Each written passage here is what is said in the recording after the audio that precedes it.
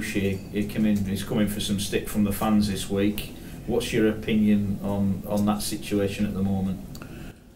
Well, I don't like to see any player be subject to heavy criticism for supporters, and that could mean it whether it's at teams I love or teams I don't love. I think when you make big mistakes in games, it's always harder for supporters to accept when it's so late in games. And but as I said after the game, I think I look for reaction, and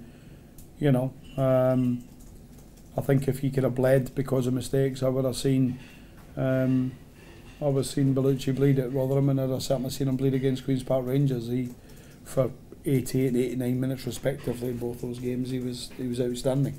But as a central defender or a goalkeeper or defensive player, people don't remember the 88 minutes. They remember the big decisions that you get wrong or the big mistakes, and there is no doubt that he's made mistakes, but there is no doubt he'll give us a positive reaction.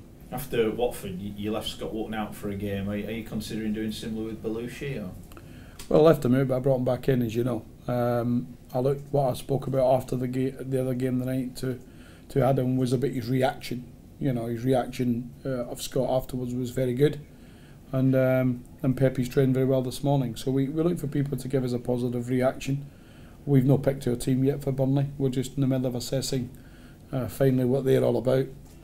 I won't need to assess too hard because it'll be 4-4-2, and we know the people who'll be in the boxes and what they are, from the skipper all the way through to Joey to up top with Oxy and the boy Gray. They're an exceptional team, and they've got an outstanding manager who will make sure their focus is getting back to winning ways after 2 draws. It has to be said against teams that are fighting for their own prizes in Brighton and Cardiff.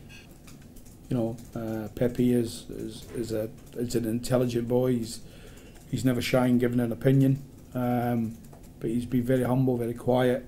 And I've seen many players like that, strong characters over the years, and that's when you need your support. He doesn't need my support when he's getting man of the matches performances at likes of Blackburn and Cardiff. He don't need me to be there for him.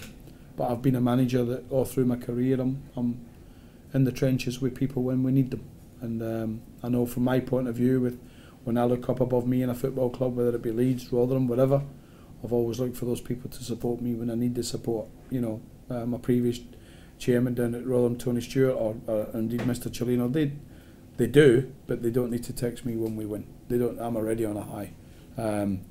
You need their support and reminding of your good things and the good things in the game or the team when you've lost or things are not so good.